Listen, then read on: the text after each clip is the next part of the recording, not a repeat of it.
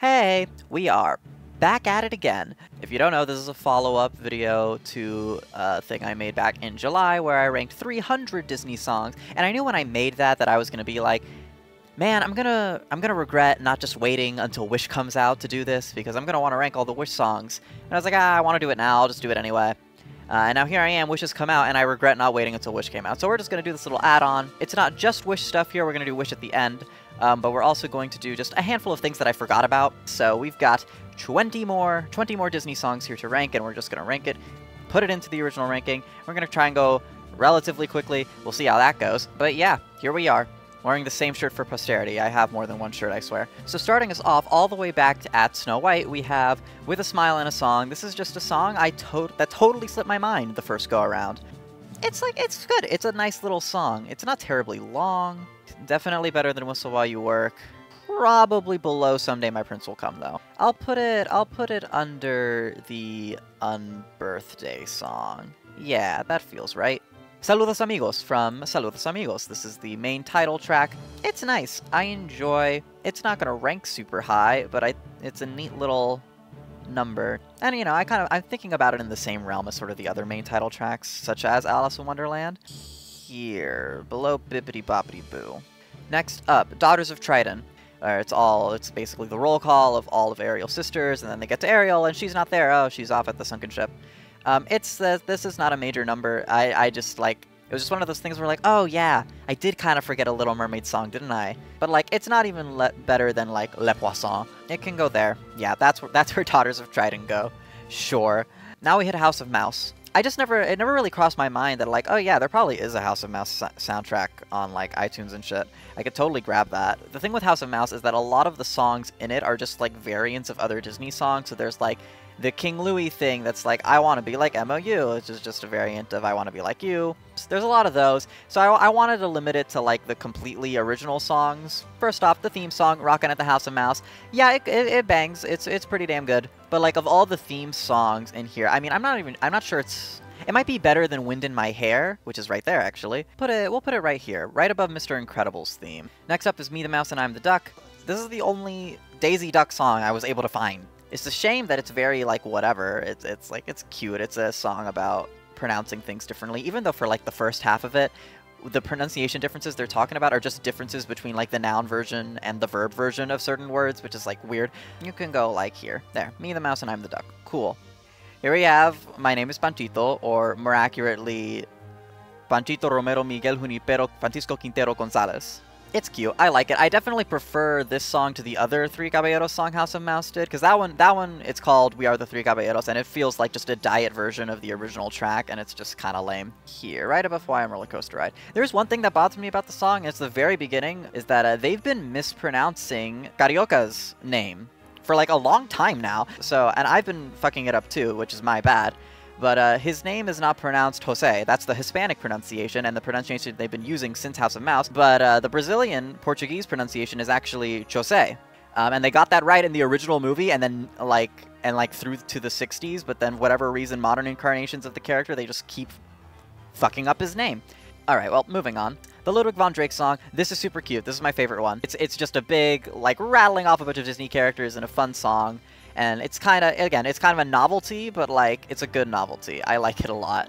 There, yeah, between Waiting on a Miracle and the Happy Working song. I like that. Okay. Okay, a couple stray Phineas and Ferb songs that I wanted to add. These are just two that, like, ever since I did the original video, I was like, man, I kind of wish I threw these two in. So first up is City of Love. This is from the Summer Belongs to You special, and it's Isabella and Phineas, they're in Paris, and Isabella wants it to be a romantic thing, and Phineas is just totally oblivious. And it's a very cute song. I do like it a lot. I think I'll put it right there, between the Family Madrigal and, I don't know what Christmas is, but Christmas Time is here. Yeah. Okay. And then the other Phineas and Ferb song I grabbed was Brand New Best Friend. Doofenshmirtz's voice is not great for singing, and I was like, this is, like, not the best song to listen to, but then I was like, man, we really should have a Doofenshmirtz song in here, and this is a major song from the movie. It feels kind of weird for it to be missing, so I ended up throwing it in. But I'm going to be real, it's not going to rank super high. It's just one of those where, like, I appreciate the commitment to the character voice, but it does make the song really, really hard to listen to. We're gonna put it there, in between The World is Mi Familia and The Perfect World Reprise. Next up, we have Lava, which is from a Pixar short, and this is just a very cute, like, little love story told entirely through song between two volcanoes. It's not, like, immediately putting me to tears, as I feel like it does for some people for some reason, but, like, it's cute. I do like it. Here, right under Nobody Else But You. We got a couple songs from the modern Paul Rudish Mickey Mouse shorts. They have a handful of these available. These are two of my favorites, though let it be known that if the Adorable Couple track was available, I would have it, and it would be really, really high up, because I love that track. Our Homespun Melody, if you don't remember this short, this is Mickey Has a Pig. It's a really cute number.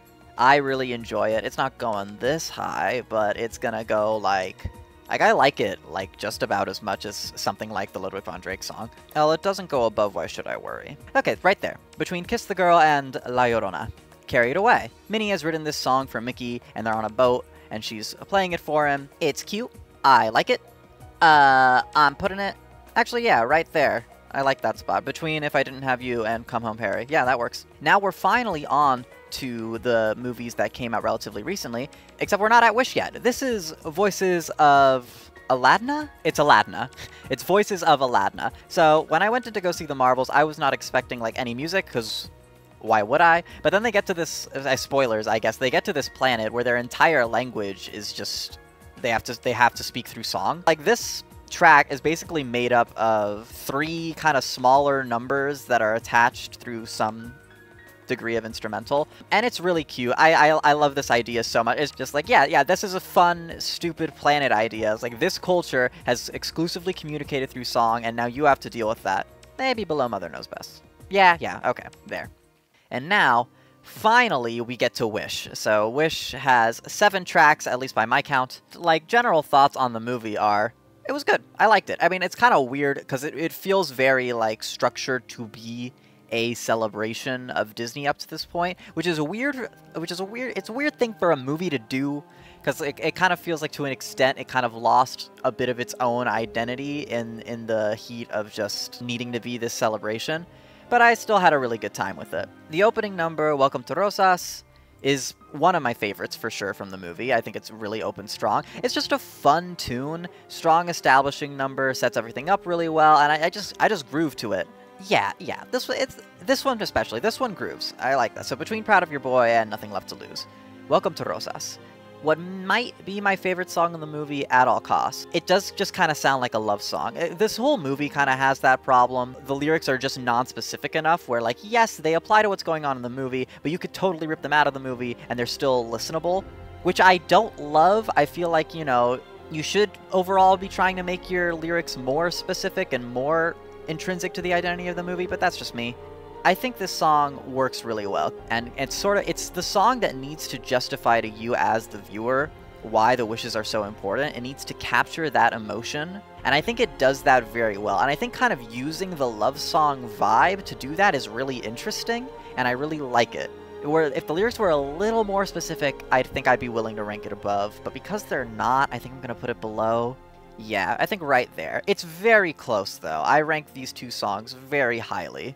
Kinda where the movie peaks. Because now we get to This Wish, which is the I Want song. It's the one that's appeared in all the trailers. And this is where, like, okay, the problem of the lyrics kind of being a little non-specific is, like, this is where it really starts to hurt the movie. It's kind of like, it's a painfully catchy tune. Like, ultimately, this is the song you're gonna come out of the movie, like, humming. And it kind of, like, it's earned, but I feel like there's a part of me that's like, I like this for the wrong reasons. I'll put it right here, between I've Got a Dream and the finale reprise of Nightmare Before Christmas. Alright, next up, I'm a Star. Spoilers, by the way. Those first 3 weren't super spoilery. The Animals song, this is like the sidekick song, effectively.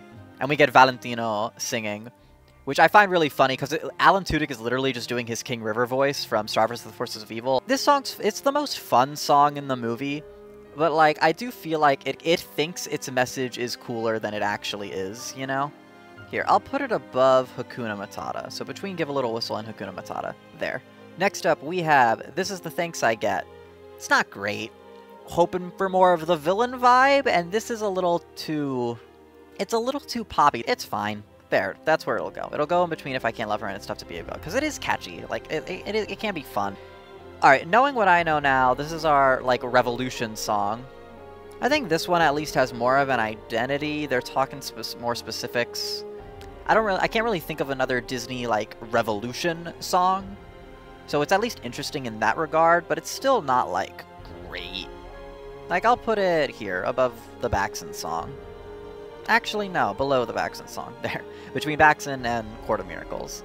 And then finally, last song of the video, we have This Wish Reprise. I definitely like the idea behind this, turning the I Want song into more of a rallying cry, and musically expressing sort of the big thing, which is, you know, wishing. Like, the whole movie is about the power of wishes. There. Yeah, between the Muppet Show theme and Wind in My Hair.